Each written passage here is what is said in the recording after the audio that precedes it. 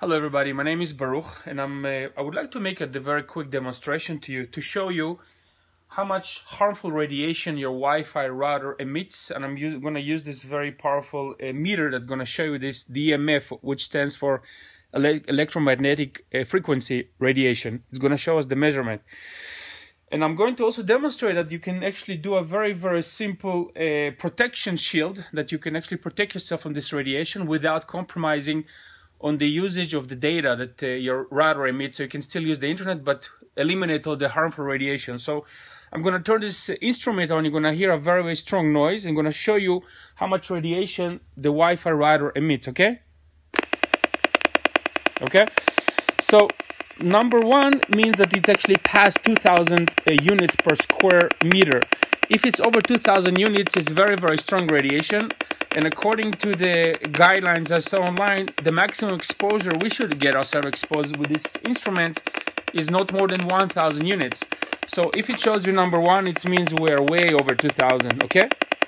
So I'm just going to put the instrument here, the measurement here, and I'm going to use a very simple and very cheap aluminum mesh that you can get at a hardware store. And I'm going to wrap the router around with this mesh, and you will see how much the radiation has been reduced. Okay, metal blocks those harmful radiation waves from the instrument, from the Wi-Fi router, and you can see how much it has been reduced. Okay, it was over 2,000 and now it's about 100. So it's very significant reduction, about 90%. It's very effective.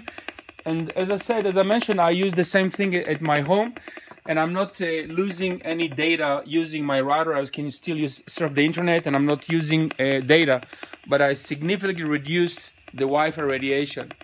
So I hope that this will serve you, and please take those measurements to protect yourself and your loved ones at home. This can be very dangerous, and if you research online, you can find a very long list of. I'm going to turn this off. There's a long list of different dangers that you can actually get by exposing yourself to the harmful radiation of the Wi-Fi router. So thank you so much, and God bless.